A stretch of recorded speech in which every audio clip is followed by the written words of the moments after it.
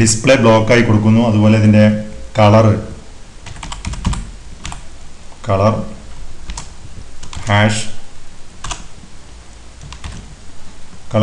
000 that is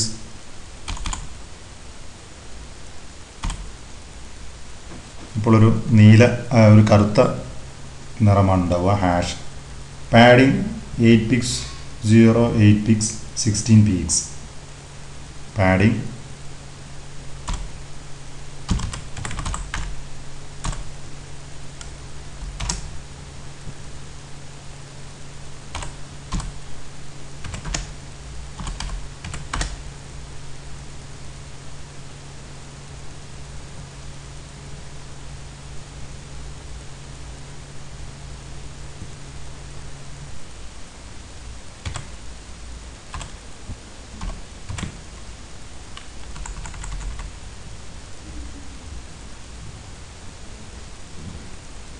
pics.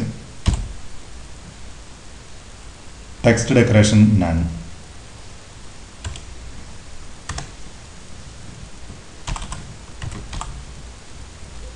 Text decoration none.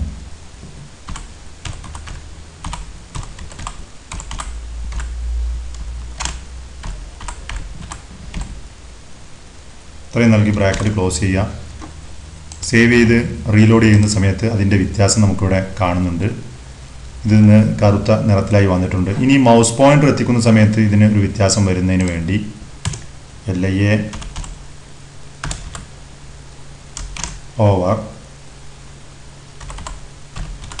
Mouse pointer എത്തിക്കുന്ന സമയത്ത് വരേണ്ട മാറ്റം ബാക്ക്ഗ്രൗണ്ട് കളർ മാറണം.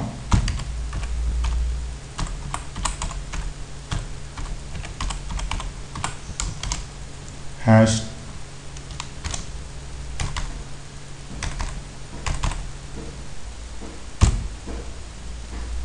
അതുപോലെ കളർ വൈറ്റ് ആയിരിക്കണം. അക്ഷരങ്ങളുടെ നിറം വെള്ള.